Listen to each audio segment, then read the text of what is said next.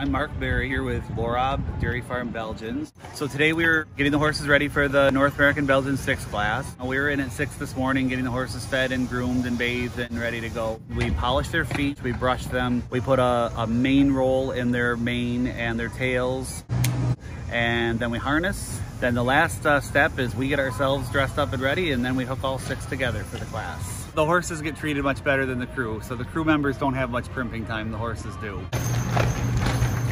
These are hitch and coming your way. Ours happens to be green and yellow.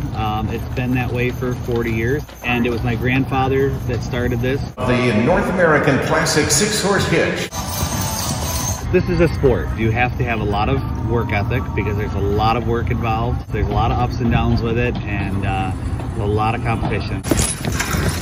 They could spend $1,000 to come to the fair and have their hitch here, and then there's folks that it would be several $1,000s. Oh, that's the judge. You want uniformity overall, very proud headsets, headed upright. You also want them to stay flat, steady, and not be bouncing, and work together as a team. If they interrupt that straight line of the eye, it's very obvious. We had a young horse that kind of let us down a little bit today. We were a little surprised at that. That is when you're reminded that they're animals. You don't know what kind of day they're going to have when they wake up that morning. We gain points for the Classic Series all across North America. New York State Fair has been a pivotal event.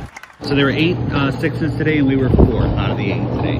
Afterwards, you have to clean everything that you've made a mess of. You just got to know that tomorrow's a new day, and we may put a different horse in tomorrow, or we might just hope that that horse gets up and has a better day tomorrow.